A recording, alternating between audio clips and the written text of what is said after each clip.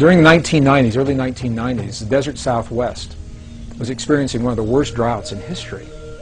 And a Native American friend of mine invited me to join him one day in a place in the high deserts of northern New Mexico to share in a prayer of rain.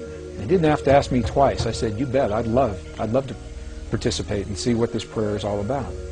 So we met at an agreed upon location, and we hiked through several 100,000 acres of beautiful high mountain desert sage until we came to a place that was so old. Even the people today don't know who built this place. It was essentially a stone circle, and each stone was placed just as it was by the hands of the ancestors so long ago. And it was in this place that my friend began his prayer. What he did was he removed his shoes, stepped into the circle in his bare feet. He honored all of his ancestors. He simply said, "All of my ancestors, all of my ancestors." Honored the four directions. He turned his back to me, held his hand in a prayer position for just a few seconds. And then he turned around and he said, "I'm hungry. Let's go get a bite to eat." And I said, "I thought you were going to share this prayer. I thought you were going to pray for rain." And he looked at me and he said, "No." He said, "Because if we prayed for rain, rain could never happen. Because the moment you pray for something to occur, you've just acknowledged that it does not exist in that moment." And I thought about what he said. It made a lot of sense to me.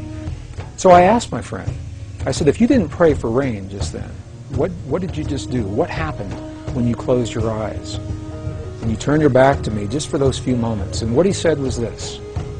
He said, "When I closed my eyes, I began to feel the feeling of what it feels like to have rain in our Pueblo village."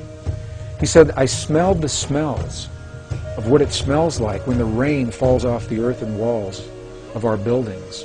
And I felt the feeling of what it feels like with my naked feet in the mud. There's so much mud because there's been so much rain." And he said, "In that way, I opened the door to the possibility to bring rain into our world." Well, I think about this mode of prayer a lot.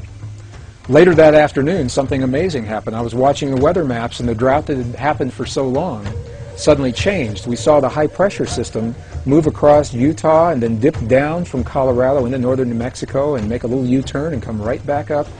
We had rain that night, and we had rain all the next day. It rained, and I called my friend.